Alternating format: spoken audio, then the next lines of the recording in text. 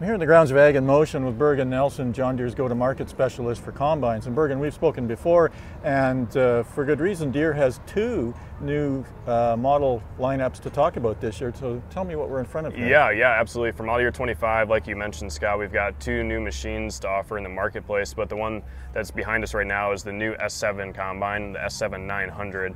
And this machine is really built around new enhanced features and bringing efficiency to our customers and more productivity from technology. So a lot of changes from the model line it replaces, right? Tell me about that. Yeah, so replacing the previous S series, we've changed quite a bit on this machine. At first look, we have changed the styling of the machine, so it looks very similar to what an X9 combine looks like. As we look around the machine, we've updated the cab. It's the same cab that's on the X9. We've included cross auger shutoffs. We've included the adjustable and loading auger spout, a new ladder landing going into the cab and onto the rear engine deck. A lot of new features on this machine compared to the old combine. A lot of technology on this machine. That's too, right? Yeah, on the new S7 combine as well as the X9 combine, we'll have new technology for model year 25, being predictive ground speed automation, which is two cameras on the front of the cab that look out 30 feet in front of the cutter bar, and those cameras are looking at crop height and crop density. And then we're also bringing from our John Deere Operations Center a predictive yield layer map into the cab. And so as we're harvesting, that camera is ground truthing what it's seeing against the predictive yield layer map. And that's allowing the machine to speed up and slow down proactively, allowing in a very smooth operation for the customer, kind of like cruise control for them. And that's bringing almost up to 20% productivity, keeping the machine running at peak performance all throughout the day, throughout the various yielding crops that they're harvesting. And that allows a less experienced operator to do a really good job. Yeah, 100%. Right? Yep. Anybody can get in there, turn the technology on, engage the new technology, and it's going to automatically speed up and slow down. It's going to provide them a very comfortable experience, but bringing the custom operator or the farmer increased productivity.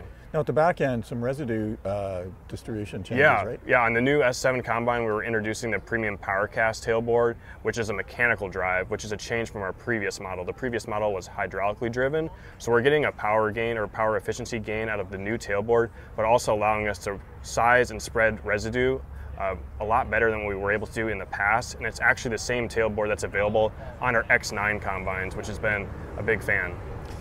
So what engines are you running in these? Yeah, so behind us on the S7 900 and then the S7 800, we have the new 13.6 liter engine running at lower RPMs and bringing down our customers' overall fuel costs by almost up to 10%. And then on the S7 600 and S7 700, we have the new Gen 2 9 liter with new after treatment system. But the 13.6 is going to be a great engine, and the machine that's standing behind us right here.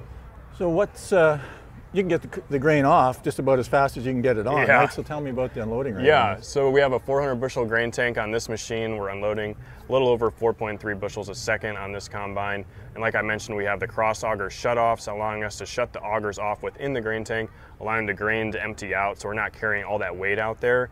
And then we also have the adjustable and loading auger spout that our customers can control from a reprogrammable button right on the hydro handle from within the cab, allowing them to get that grain in the grain cart or in the semi. Now you guys have also introduced a model that's going to appeal maybe more to the mixed farmer segment, right? Yeah. Tell me about that. Yeah, so we're also introducing for model year 25 the T6 800, and that's replacing the T670, and that's a conventional walker style machine.